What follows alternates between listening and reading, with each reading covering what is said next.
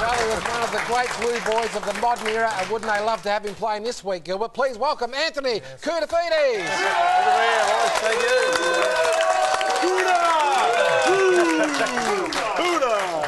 Great to have you on the show, Cooter. Now, let's go back to the start when you were recruited to Carlton. I believe as a 14-year-old, you finished playing in 2007, so it was a long journey. But how did you first start at the Blues?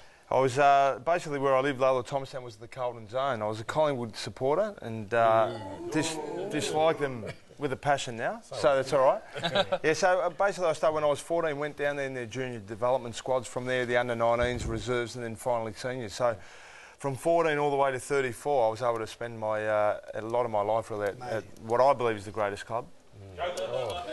Look, Cooter, thanks for coming on the show. You was a star. You stitched me up a couple of times, I remember. Now, look, when players first come to a club and they get a number, you got number 43. That's a pretty... They normally give you a high number, but there's a reason beyond that, isn't it? Yeah, there is. They gave me the high number because I think they thought I'd only play for 2 years or so, and then that'd be the end of me. But when I received number 43, my mum was born in 1943, so it meant something to me, and I kept it. And although the club asked me later on to go down to a lower number, there was no way I was going to. I love it, and the 43 meant a lot to me. So.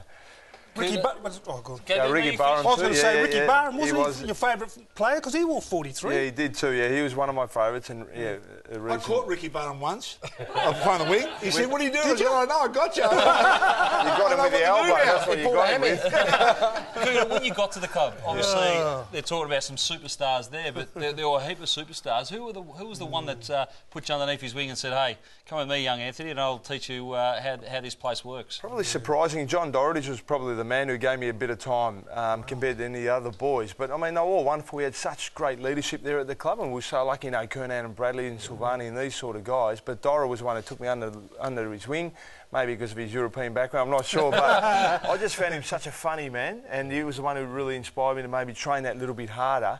And Dorotich inspired you to train harder? He may not have trained that way, but he was telling me to train that way. So he's sitting back here, keep going, keep going.